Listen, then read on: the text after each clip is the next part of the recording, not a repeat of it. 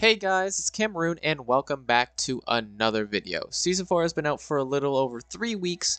Honestly, it's felt a little longer, but I thought it would be a good idea to just give my current thoughts on it just before the start of the Starwatch event. Now, we'll probably get more information on Starwatch this Monday, just before this update, so expect another video then. Now, I mentioned Starwatch. Did you all know it's this upcoming Tuesday? Because I feel like I had to go all the way back to the roadmap image just to find out. Now, why am I saying this? Well, I think Blizzard isn't doing a good job on the marketing side of things right now in Season 4. Like, what happened to getting players hyped a week before, you know? I feel like just dropping the information a day before is not the greatest way to generate hype, and also makes it feel like Overwatch 2 is just stale, because all we'll be getting in the meantime is just a director's take on potential or vague upcoming changes, where nothing is actually set in stone. They'll be like, oh, we have some more changes to Lifeweaver, or we have a somber work in mind. They did it last season too. It's just that the information is kind of meh, because we don't have a date on when they're coming. It's kind of just useless if you think about it, because for all you know, we could be getting it in Season 7, and it's like, that's 3 seasons away. That's like 9 months. Anyways, this is just one of my gripes with the season. Blizzard just needs to start advertising and marketing their game better, and just give some time to generate hype, make the game feel more alive. Another not so great part of the season is still the fact that it has no real sense of progression. There are 2 things to progress in Overwatch 2. A battle pass that is not the greatest if you don't buy it, and even then, it's not that good even if you do get it. Remember, this is my opinion. If you like the battle pass, that's great. I still think it should give 500 coins to the pass, and then you can earn the other 500 through weeklies. That way you benefit the players that actually consistently play the game, and give some players some coins back on the pass. And the other progression, of course, is ranked. But what else is there to do? Grind for skins? You can't. Level up your account to get cool borders? You can't.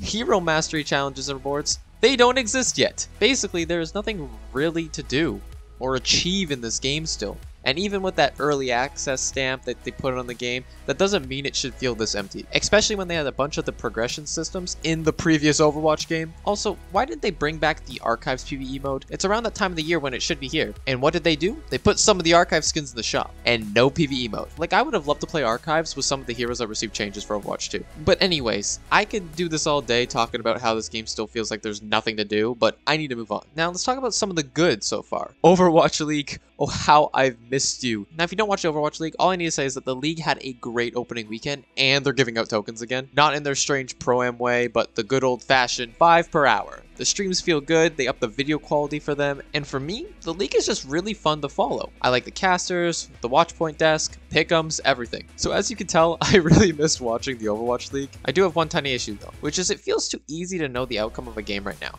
You see 2 teams and just kind of go, well, I know who wins. And then there's also the Dallas Field, which are the previous champions, and they just got dominated by Soul Inferno. Something I did not completely expect. I did predict Dallas would lose, just not that bad. And speaking of predictions, I know it's a little late, but here's my predictions on the screen right now if you need some input on the upcoming games still. Remember, I'm no visionary or can tell the future, so my predictions aren't guaranteed. Now, let's move on to the last thing I want to talk about, and that is map pools being gone. It's probably the best change for Season 4 so far. It's just great loading into a game and just getting any map, whether that be Route 66, Kings Row, Busan, etc. Just knowing that you can play any map makes the game feel 10 times better. No sniper heavy map pools or just maps that you don't like all the time. The game does not need map pools, and when they do exist, the game gets extremely dry extremely quick. Now for seasons that release a hero, I have one tiny gripe for. Can they not tweak balance of existing heroes, unless they're reworks of course, until like 2 weeks after the hero's release? Like, why nerf or change the meta that many would consider balanced when you're literally adding something that could potentially shake up the meta already? Like, Lifeweaver could have released extremely strong, and then impact or counter existing characters already, making those characters either feel stronger or weaker. Just some food for thought, because they nerfed Ryan and I'm still a little salty on that, when they could have just left him untouched and saw how he played for at least 2 weeks of Season 4 before they nerfed him again. Anyways, season so far is like a 7 out of 10, but if Starwatch sucks, this is really going to hurt this season, so let's hope it's a good game mode. Now let me know how you are all feeling about Season 4 in the comments below, and of course, if you like the video, consider leaving a like and subscribing. It means a lot to me. Plus, we're getting close to 700, that'd be cool to hit. But yeah, that's pretty much it.